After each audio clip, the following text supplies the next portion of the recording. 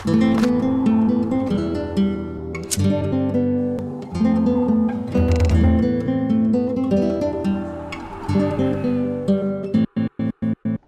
and welcome to this video. My name is ActiqueRS and today Jagex updated the giant mole and they actually made it an instance boss now, so you don't have to fight worlds, and this is very nice because everybody is testing it out right now.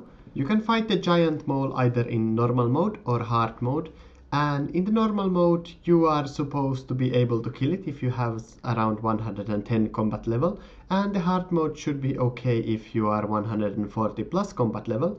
So as a 200 level I obviously just chose the hard mode right away. The giant mole had its model completely reworked, so now it looks actually kind of scary. And the mechanics were kind of revamped, so now the giant mole doesn't really jump around that much as it did before. Also, the combat has some kind of new mechanics. So the giant mole, for example, spawns minions and he has a couple of special attacks. But I can't tell much about the special attacks because I didn't actually know how to escape from them. But I suppose that you just run away.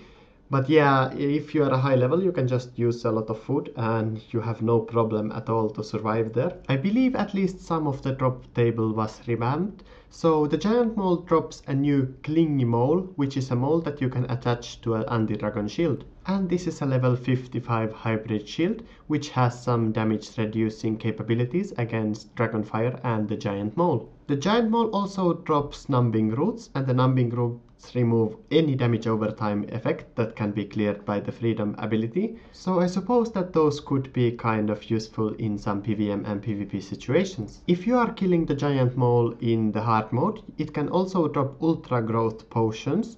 And those ultra growth potions will allow you to skip 2 phases of a tree's growth phase, so it will make your trees grow a lot faster. Those potions are however untradeable, so good luck to everyone who wants to go and kill the giant mole. I found it quite tedious and I don't really find the rewards that great, so I doubt that I will be killing it that many times, but maybe I will change my mind later. In other news, Jagex made some improvements to the Falador's Shield 4. First of all, it has now the same damage reduction abilities as the anti-dragon shield mole does, but also the addition that it doesn't degrade makes the Falador Shield 4 better than the anti-dragon shield mole. Also, if you are using the Falador Shield 4 in Artisan's Workshop, you will gain plus 5% more respect. Lastly, the confirmation message for using the Shield's Prayer Restoration has been removed. And also you cannot use the Falador Shield 4 anymore to find the giant mole, as you have some visual cues that replace the function of the Falador Shield. There was also some changes to the auras, so now there is Enrichment Aura, which comes in 5 tiers, and the best tier will give you 15% additional chance to harvest enriched memories. Also, Call of the Sea, Lumberjack, 5D Finger Discount, Quarrymaster, Tracker and Green Fingers Aura now also have a 15% boost if you buy the new tier 5 version of those auras. Lastly, there was some extra tiers to Jack of Trades, so you have tier 2 and tier 3 that require you to gain XP in 15 or 20 skills, and they will also give you more XP. Also, the oddball aura has become a toggle, and you can pretty much use the oddball as much as you want because it's just a graphical effect. And the final news is that the Recruit a Friend system was refined slightly, so now you cannot gain that much XP anymore with your Recruit a Friend friends. So this time you cannot exploit the Recruit system as much. The bonus XP that you can gain from the Recruit a Friend system is now 5% and 10% if the person that you recruited is in your close proximity.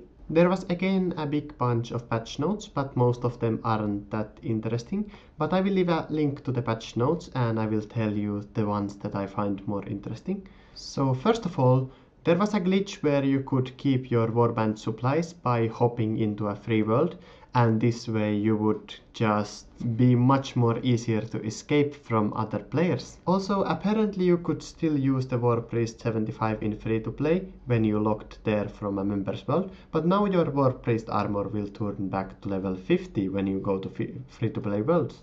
And finally there was the Ninja update patch, which is kind of nice, and I will tell the ones that I find the most interesting. So the best thing in the Ninja fixes was that now you can just single click off your Beast of Burden and it doesn't interact, but it actually does store this time.